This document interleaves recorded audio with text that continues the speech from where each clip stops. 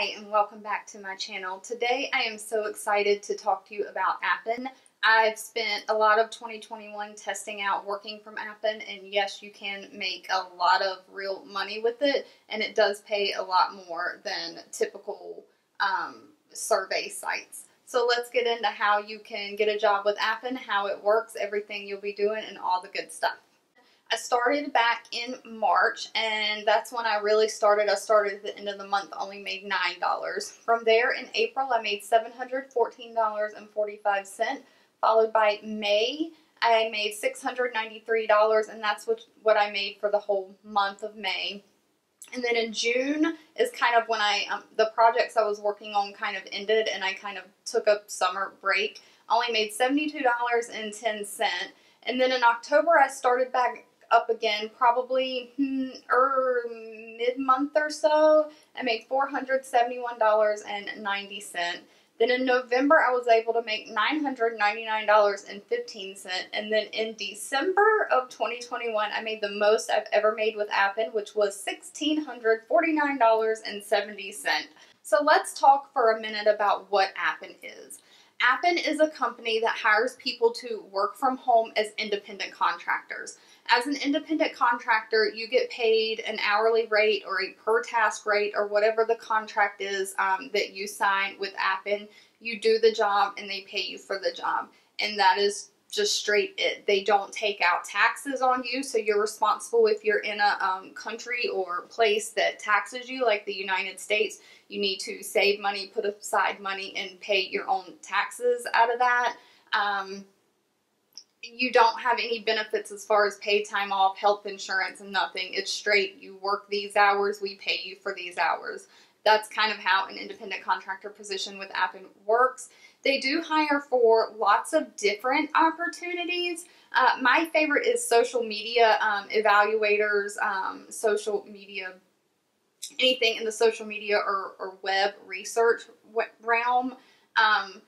It's kind of like training AI, which is artificial intelligence, on learning human behavior so that they can program a machine to do certain things, but they need humans to help them. So it's kind of like, do you hear this audio? Yes or no? Is this really a person in this picture? Yes or no? Kind of, computerized things have to be programmed to work as good as they do, so that you're just kind of doing different tasks to help out with that. They also have, we'll go over the positions in a minute, but they also have other positions besides social media evaluators. So let's get into the Appen dashboard and let me show you how you would sign up and get jobs. So when you first want to get started with Appen, you would go to the website connect.appen.com, and you'll see this main homepage here. You would hit the apply button, and then you would just fill out your basic information, your email address, create a password, your first and last name, your country, certify that you're at least 18 years old, and create an account. Once you hit that create an account button, it is going to send you an email confirmation, and you have to verify your email address.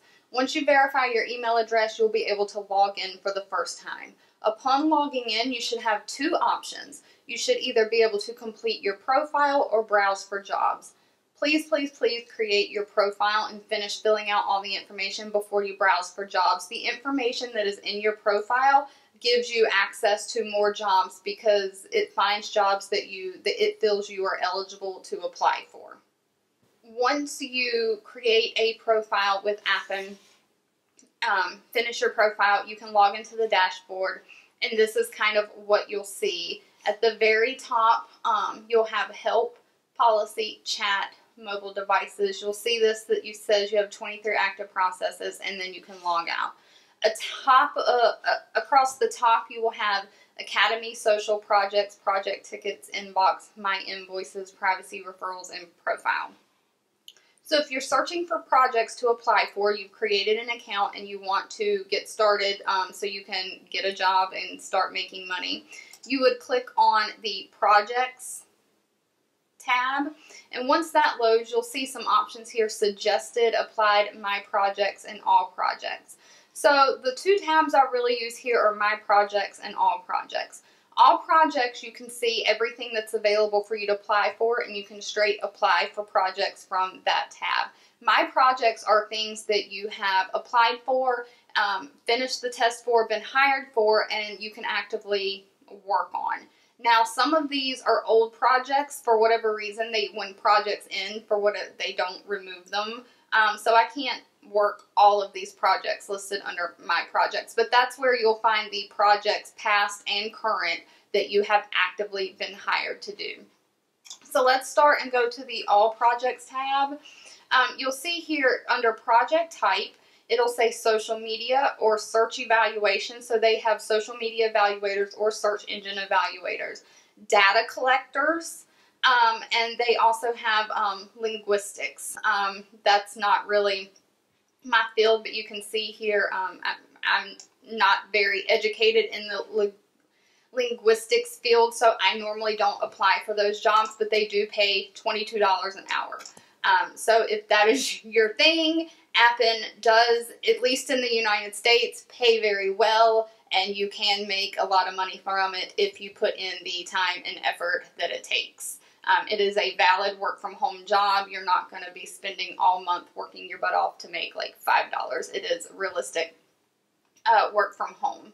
So what I like to do, they also have this filters button in the corner. So what I like to do when I am searching for jobs, I know personally from experience, I am more interested in the social media or search engine evaluator. So I will hit the filter button, and you can filter by project types. So I want to filter out for myself the linguistics and data collection. I have tried some of the data collection in the past. It's just not as fun to me, and since I do this part-time because I do have a full-time job, I like the work to be fun and entertaining since I'm spending my free time outside of my full-time job, my nights and my weekends doing this.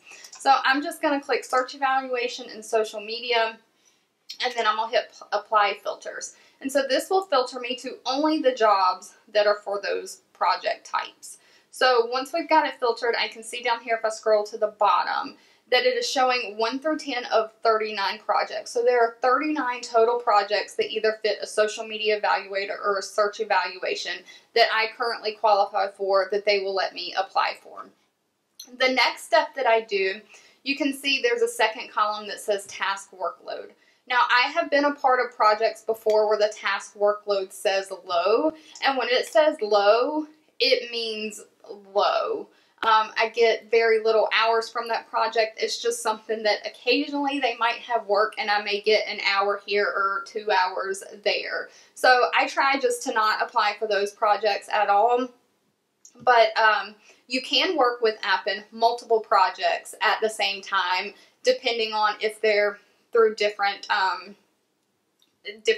software programs. So as you can see on this, there's no actual work button. That is because this is just the system you use to log your hours, submit your invoices, get paid, get help if you need it, and apply for jobs. Once you get hired for the job, that actual job will send you information and a link to like a different website or software program to log into to actively work that job. Work is not done on this Appen Connect website. So I normally sort the task workload. I will click it twice to sort from highest to largest. So I will start looking at the projects that have above average workloads. You know, this one's paying $9 an hour, but this one's paying $12 an hour. So once you find one that you're interested in, you can click the More button, and it'll kind of give you the outline of if it's short-term or long-term project, what kind of hours you should be expected to work, all that. So the eligibility for this is commit to 20 or to 40 hours for 1 to 2 weeks. So this project is specifically short-term, 1 to 2 weeks, but you would get 20 to 40, so you'd get a lot of hours for those 2 weeks. You've got to have a good understanding of English and a laptop or a desktop. And then this actually tells you right now this project is full or complete. So I would not be applying for this project at this time. And so then you can move on to looking at your next project. It tells you this project, you need to have an eye for image and moving pictures, the ability to use critical thinking skills, accurately apply thought concepts, and sometimes very complex in nature. You must be internet savvy and have the ability to perform effective search. This project offers, key requirements. So you can go through and read these projects, pick out what you would like, and when you find one you want to apply, you hit the apply button. It may have you sign some confidentiality agreements and so forth. Once you apply for jobs, you will go into a review process with Appen. You can find all the jobs that you've applied for and your status on the review process up here in the corner where it says you have 23 active processes.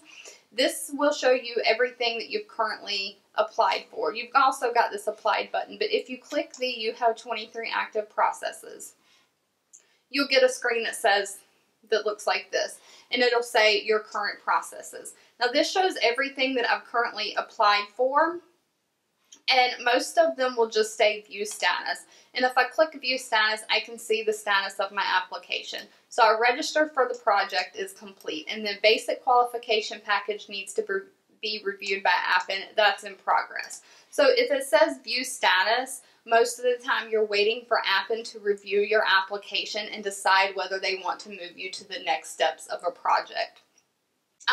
The general process for a project is the application. You apply, you find a project that you would like to complete, and you apply for it.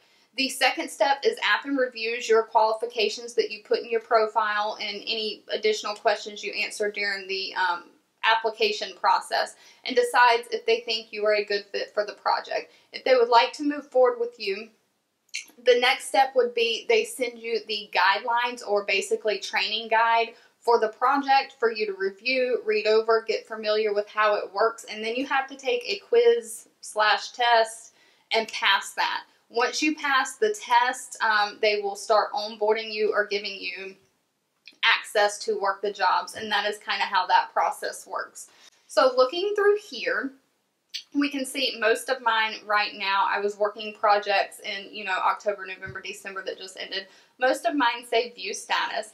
But once you have been selected to continue and move forward in the application process with the project, you'll see your view status changes to view task, which I have right here. And then it tells me complete the following, a screening quiz. So if I click on view task, this will lead me into the quiz that I have to complete. And you need to just not answer the questions. You need to actually read everything first. So it says this qualification exam is used to assess your ability to provide professional level service for this project. Find the guidelines at this below link. So what I would do before I even start on the quiz is I would open the link to the guidelines, and it says project guidelines updated January 6th, and I would open the guidelines, which should be a PDF document, and the PDF document should tell you how you would complete the project, what exactly the project is, how they want you to work it. It's basically a training guide. So you would read this, you would get familiar with it, then you would come back and complete this quiz. Now I've signed non-disclosure agreements, so I can't actually show inside of the actual active work environments, and I can't show the answers to my questions or anything. So I am going to complete this quiz at a later time when I am not filming. But this is the next step. And then if you pass the quiz with a high enough score, the project name will automatically, if you go back to your projects tab and you come to my projects, you will then be able to find that project in your projects list, and then it will have a button like this that says work this, and then once you click work this, you'll have access to the guidelines that you had in the quiz, so you can always refer back to those, and it'll tell you different things about getting started with the project and all that. It'll give you all the information you need to actively start working.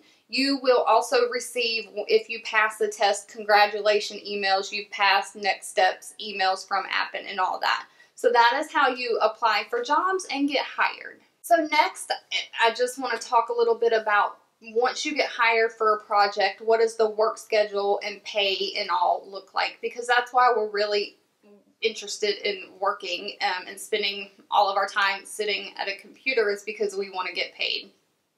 So with the search evaluation and social media jobs that I have worked in the past, most of them have a requirement of at least 20 hours a week. They want you to commit to at least 20 hours a week. They do understand that people take family time, family vacations, people get sick. So generally, most of the projects that I've worked on, they have a form that you can fill out and submit to your project manager, letting them know that you are not going to be working your 20 hours a week if you cannot meet the requirements, so that you don't get penalized for that. They do ask that you give them a reason why, like I'm on a family vacation or I'm sick. I have turned in a few forms in the past, and I have never gotten kicked out of a project or penalized for it. So I think just communication there is key.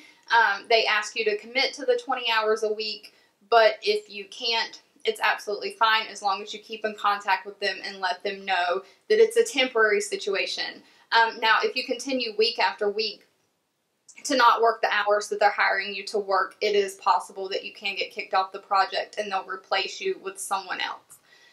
So with that being said, because people leave projects or get kicked off because they don't log in and work their hours, and Appen really needs the work to get done, they are under a contract to get this work done within a certain time frame. They really need to have workers that are dependable and can log in and work.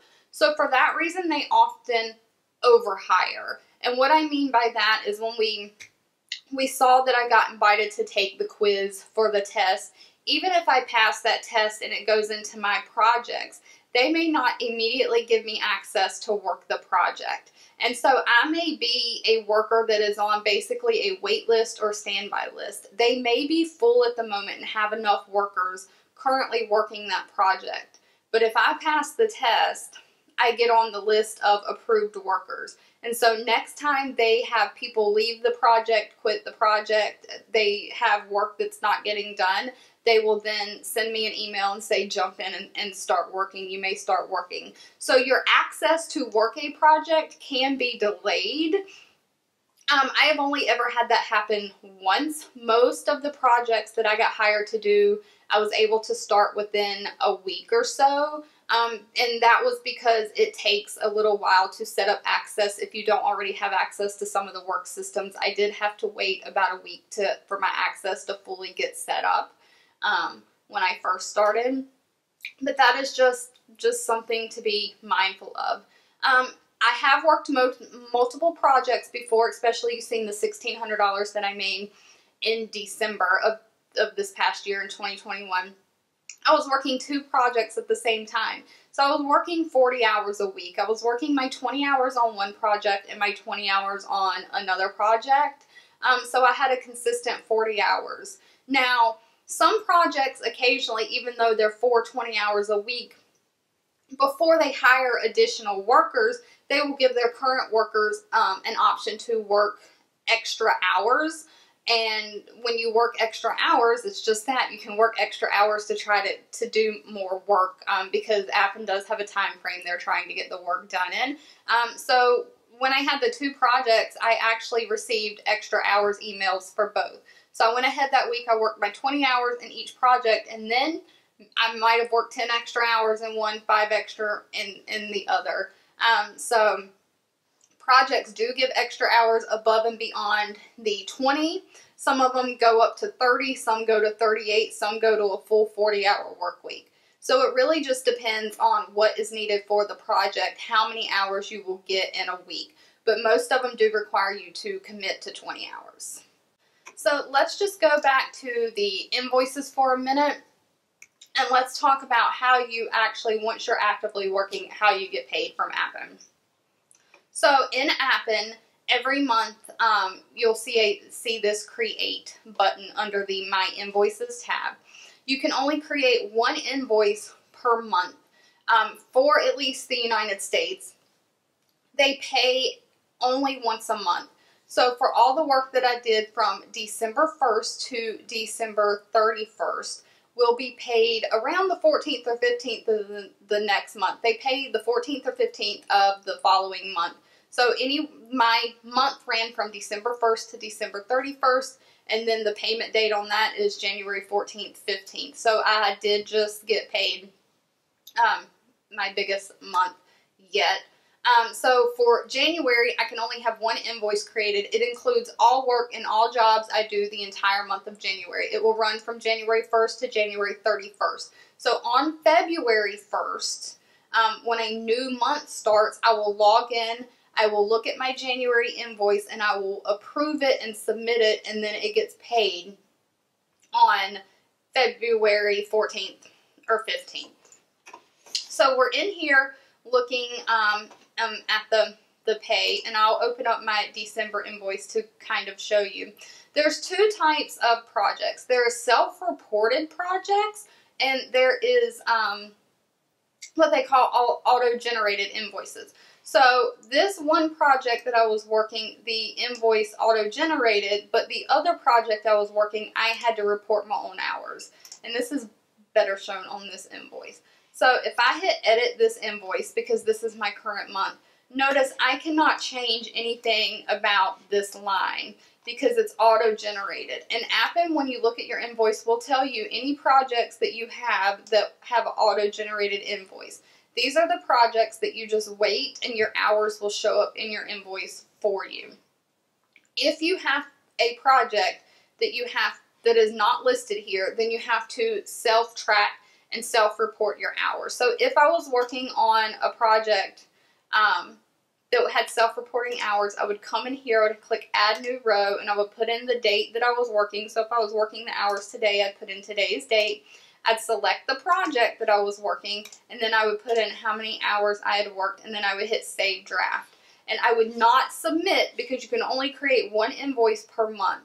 I would wait till the month ended, and the first of the next month, I'd come in here, I reviewed everything to make sure it was okay, and at that point, I would submit my invoice.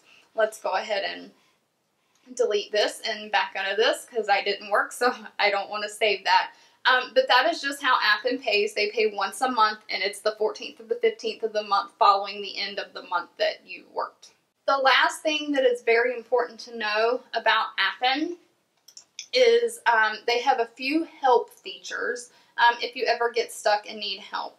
One big thing that you always want to refer to if you're actively working in Appen every month is this social tab. They will normally have someone post about invoicing and getting paid your money that you've been making for the month. They tell you when the auto-generated invoices will be complete, the deadline for submitting your invoice. They normally don't make you submit it actually on the 1st of February. They give you a few days. When pay date is, so like payment will be sent on the 14th. So we did get paid on the 14th of January for December's payment. So you always want to make sure you check this social tab. Another great thing that Appen has is this chat. When you hit chat, it will open a new window, and you'll have what's called channel over here. And this will list all the projects that you work on. Each project will have its own chat room, and everyone that is currently actively working on that project has access to that chat room. So you can help each other, ask questions, receive help, give feedback, all that kind of thing. So this is a great feature. And then you actually have the help button. If you hit the help button, it will send you to basically a ticketing system where you can open up or submit a help ticket or system support ticket to get tech help or submit any questions that you have for Appen. It is a very legitimate work from home job. You can set your own hours and set your own schedule. You know, as far as the projects requiring 20 hours, they don't set a schedule for you. They allow you to work whenever you want to. So you can log in on a Monday and work for 2 hours, and log in on a Saturday and work for 6 hours. When you get your 20 hours in is up to you. So it's a very flexible work from home job that you can actually make a lot of money at. Thank you so much if you made it to the end of this video. I really appreciate it. If you found this information helpful, please click the like button or share this video to help me out.